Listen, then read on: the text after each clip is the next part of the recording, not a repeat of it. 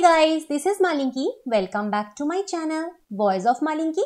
Today we will talk about carp culture method. And if you are new in my channel, please subscribe my channel. And if you like my video, please do like, comment and share my video. So specifically we will talk about polyculture methods.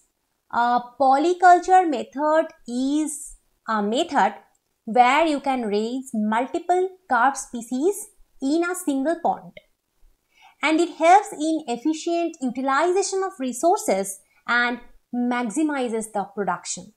So many species of fish could be cultured in a same pond. It helps you to utilize the resources properly and the production would be more. So we will see the steps of these polyculture methods. First is species selection. Okay. So, Katla, Rohu and Mrigal, they are chosen for polyculture method due to their complementary feeding habits. What does that mean? Basically, Katla is the surface feeder. That means it takes food preferably from the surface of the pond. Rohu is the column feeder. That means it finds its food in the middle of the pond, and Mrigal is the bottom feeder. That means it gets its food from bottom of the pond. That's why they could be cultured in the same pond. Next is stocking density. So it is crucial to avoid overcrowding and ensure optimal growth. For these carps, a stocking density of 5,000 to 6,000 fingerlings per hectare is common. So, it should be noticed that the density of the baby fishes should not cross 5,000 to 6,000 per hectare. Next is pond preparation.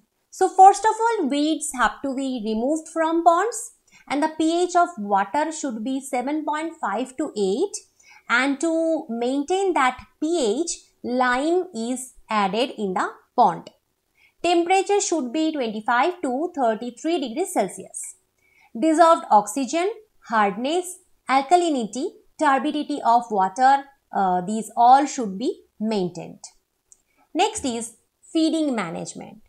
So organic or chemical manure is applied to develop the fish food organisms like phytoplankton and zooplankton. Phytoplankton and zooplankton, these are basically food of the fish, and organic manure such as urine, cow dung, pig dung, poultry manure, plant manure, these are used. And supplementary feed like rice bran and oil cake, these are also provided to enhance growth rates. Next is spawning. Because of constant temperature and favorable weather conditions, carp spawn all the year round in India. So spawning takes place early in the morning when the water surface cools down to 18 degrees Celsius. Female carp swims near the water surface followed by the male carp, and both rub each other's bodies, and female lay eggs and male releases sperms and eggs are fertilized. So 3 days after fertilization, eggs begin to hatch. The newly hatched larvae settle on the bottom of the pond. On the second day, larvae start swimming. And on the third day, they swim actively from surface to bottom. And last step is harvesting. So intermediate harvesting is done to manage the number of fish and ensure optimal growth. This involves selectively removing some fish to reduce competition for food and space. So few fishes could be removed from the pond and they are harvested in this way. So this is all about today's lecture. I hope you liked the lecture. Thank you for watching my video.